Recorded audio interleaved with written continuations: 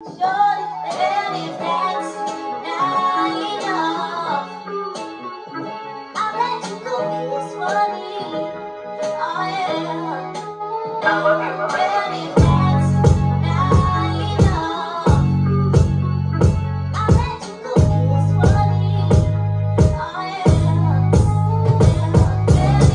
right now I'm working on my first mixtape, From the Heart. This all came about really because I already have my third project. It's already finished, it's already done. But I wanted to create something that I felt like at the top of the year would just showcase my versatility as an artist and just my love for music overall. I think that sometimes when I'm doing my projects, I'm really set on the story I'm trying to tell, painting that picture. And the thing I love the most about mixtapes and even downloading them as a kid and just being in that culture was the freeness of an artist. And you can just feel how an artist really felt free. You know, Wayne, I remember listening to some of Chris Brown's mixtapes. I mean, it's just a plethora of people, Nicki Minaj, all types of people who were, you know, in the mixtape era. Wiz Khalifa, just that era of just listening to good music. And I enjoyed that so much that I wanted to have that for myself as an artist. And I've always planned on doing it, and it just felt right after dropping 2 projects to kind of break away a little bit from that and go in and create my own just project, that my own mixtape that's just free of restrictions, you know, and just creating something that just feels more loose and it's easy. Yeah, look, it ain't enough for you, probably just too much for you. Wrapped around your hand, I guess I'm coming pretty clutch for you. You can't stand without me, yes, I am a crutch for you.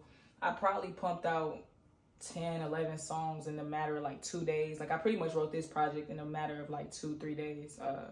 It took no time. It was kind of like the name took no time.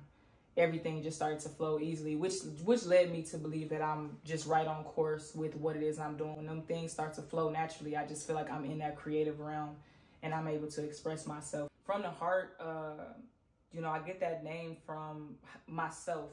Everything that I do, you know, if you know me, I'm a very passionate person. I work really hard. I was a passionate athlete. I was passionate in everything that I've ever done, and everything that I do is from the heart. I'm a very sensitive person. You know, I wear my heart on my sleeve. I'm very emotional. I'm very in tune with my emotions.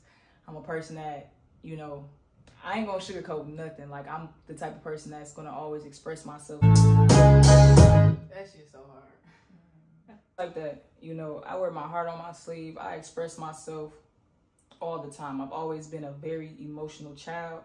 I'm still an emotional adult. I like to express myself, and I make my music straight from the heart. That's one of the main things I would say is that's the easiest way for me to make my music. It's the easiest way for me not to struggle or have writer's block, because there's no right or wrong answer to how I'm feeling. And all I'm doing is putting how I feel onto a beat. Whether it's good, bad, whether I'm talking my shit, it doesn't matter. It's I'm just putting what I feel into my music. So that's what it is. And I kind of doubled it as I had realized one day, and I had tweeted it, you can't spell heart without art. And so it's crazy because even on my desk is that I'm always writing on stuff. I'm always doodling on my stuff, but on my desk, it literally says from the heart. It says make music from the heart, or whatever the case may be. But I doodled on this desk, and I was drawing on 2 years ago, whatever the case may be. So I just feel I be aligned. Everything that's supposed to happen is going to find you, or whatever the case may be.